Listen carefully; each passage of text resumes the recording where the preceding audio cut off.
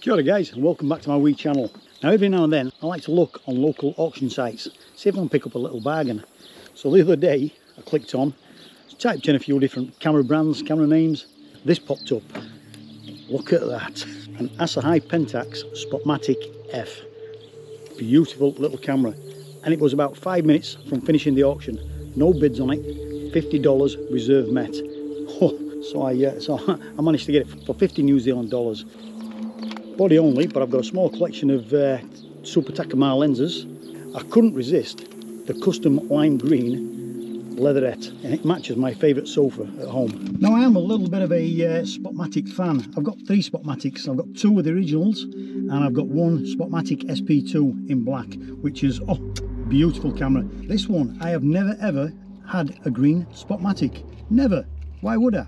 Saying that, I had a spotty green one a long time ago as a teenager, but that was a completely different thing, and of course the tablets fixed that, so forget about it, forget about it. So a little bit of information about the Spotmatic F. It was the last in the Spotmatic range. It was released in 1973 and was superseded 2 years later in 1975 by the Pentax K-mount range, which used a bayonet lens mount instead of the M42 like a thread mount or screw mount lenses that are on the Spotmatic range. It's a fully mechanical camera, aside from the light meter, the onboard light meter, which requires a couple of old mercury batteries, which I don't have. You can get a workaround for it. I won't bother getting any batteries for it. I'll just use it with a handheld meter and set everything manually. So what we're going to do, we're going to have a really quick look around the camera, just show you some of the key features, the ones that I'm going to be using anyway, and then after that we're going to load a roll of film, spend the next week or so shooting a few photographs. I'm going to aim mainly for people pictures, put them on here at the end, and see what you think. I mean, seriously, for 50 New Zealand dollars, that's what, I don't know, 24, 25 quid English? It's an absolute giveaway. What a bargain. So starting on the front of the camera, you've got a self-timer switch. Now unfortunately my self-timer switch is jammed. It's going nowhere. But in a fully operational model, you would cock your shutter, pull down the self-timer lever as far as it will go, and then press this little silver button there, and that would sort of time down and fire off your shutter as and when ready. Unfortunately this one is buggered. On this side of the camera you've got 2 flash sync ports, you've got your light meter switch, but like I say, we've got no batteries, so I'm not even going to worry about that one. You've got the back door, you've got the viewfinder. To open the back door, lift your film rewind crank, pop it up, and it opens the door like so. On the bottom plate you've got a battery compartment. Like I said, we've got no batteries, so forget about that. You've got a standard tripod mount there, and then you've got a rewind knob here. So when you want to rewind your film, you depress that button, then you start rewinding with the rewind crank. And when you're rewinding, you can see that red dot rotating in the button there. And then as you approach the end of the film, that spot will stop rotating. Then you can stop rewinding, and that will leave a section of the film leader exposed in the back of the camera. It will make it far easier to load the film roll onto the DevTank spiral. On the top plate you've got a film rewind crank. That does what normal rewind cranks do. Underneath that you've got a couple of indication dials, and basically these make no difference whatsoever to the operation of the camera. They're just reminders of what film you've got in, what speed film you've got in, and how many exposures you've got on that film. You've got a flash hot shoe obviously in the center. This is your shutter speed dial, and that goes from 1 second to 1,000th of a second. It's got a bulb mode for long exposure photography, and flash synchronization is at 1/60th of a second, and that is indicated by the red cross. You can lift this outer collar, spin it round to select your desired film ISO speed. Like I said, we've got no batteries, we've got no meter working, which means I don't have to worry about that. I will set my ISO on the handheld meter and take my readings accordingly. Now my film advance lever is a little bit patchy on returning to base. It gets there, but it's a little bit patchy.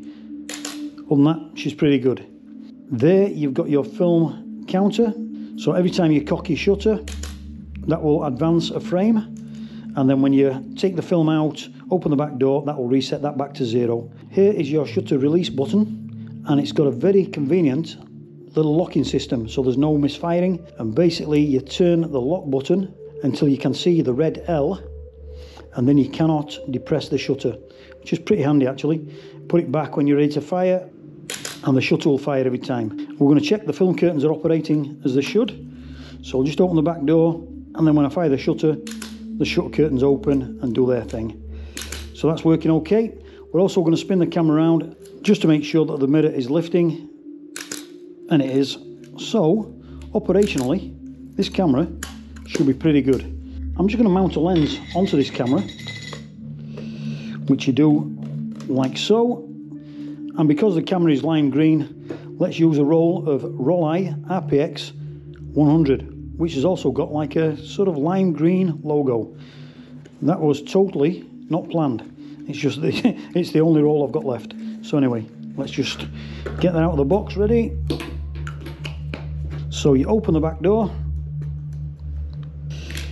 insert your film, put the locking pin down, drag the film across, look for a suitable slot, start winding on nice and steady, making sure the film is between the two guide rails. And that's working a treat. We're just going to close the back up, fire that one. We're going to advance the film one more time, making sure the rewind knob is turning. And that is turning quite nicely.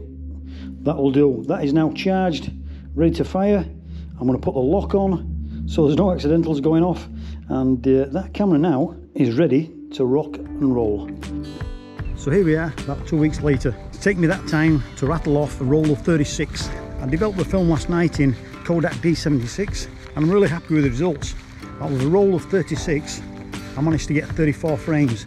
2 frames I lost because I didn't lock the shutter on the camera, so they were wasted, unfortunately. But that's just the way it is. Some are a bit crap, some are just thoughtless, some are quite nice. The focusing I found a little bit tricky at times, using the microprism focusing on the Spotmatic F, as opposed to the more advantageous split prism focusing, which I find a lot easier on other cameras. I did use zone focusing at times on the camera, which proved to be okay. I can't really say too much wrong about this camera. For the price, $50 and a bit of delivery, I mean, come on, eh? Go out and get yourself a Spotmatic F. I'm sure you're going to enjoy it. Alright guys, until next time, get yourself a Spotty F. See ya.